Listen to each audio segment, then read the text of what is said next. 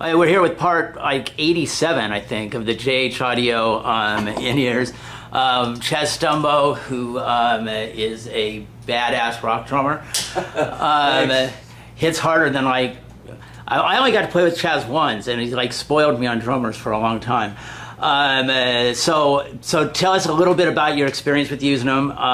The first thing is I hear a rumor that you no longer have a sub on your rider. Yeah. Here's the cool thing about these guys. The biggest trouble that drummers have had forever is our hearing going out, just because we've had to always have this huge stack of stuff behind us, or this side fill just, you know, this monitor just blaring up at us. Ripping your head off. Yeah, exactly. With these, you don't have to have that anymore. Basically...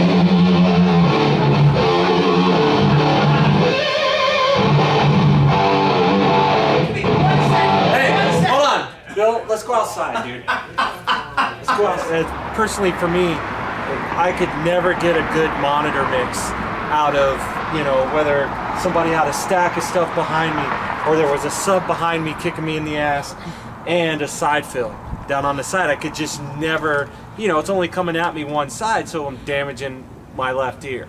All right?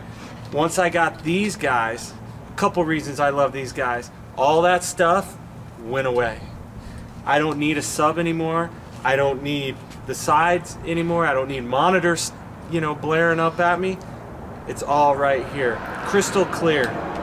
And you got enough low end?